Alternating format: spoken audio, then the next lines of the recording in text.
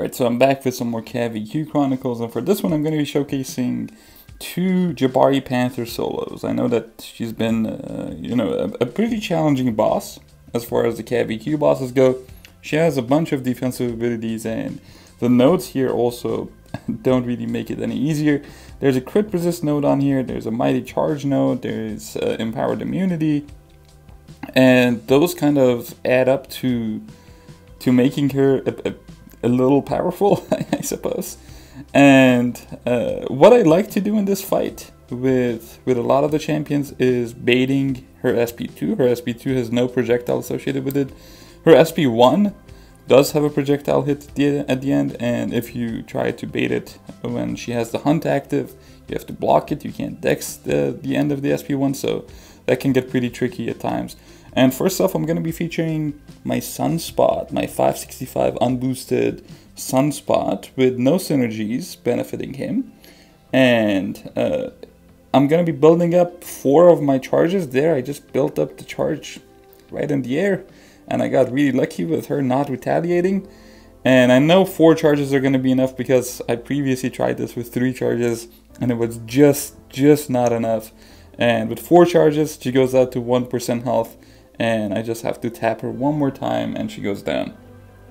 Pretty good takedown with Sunspot. I mean, class advantage and all that, and also Sunspot benefiting from her purification of debuffs to get the charges back.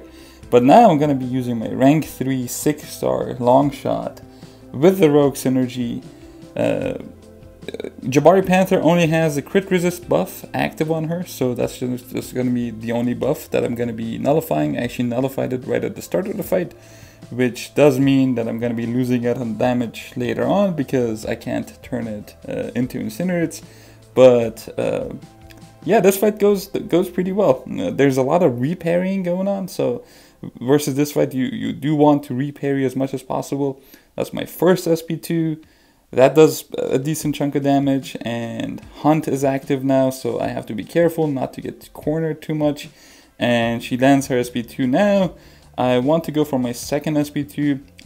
I'm getting cornered pretty badly right now, so I'm trying to get her to bait her special, but she doesn't want to do that. But thankfully, she doesn't do too much damage in my block, so kind of the luxury of having a rank 3 6-star, I feel.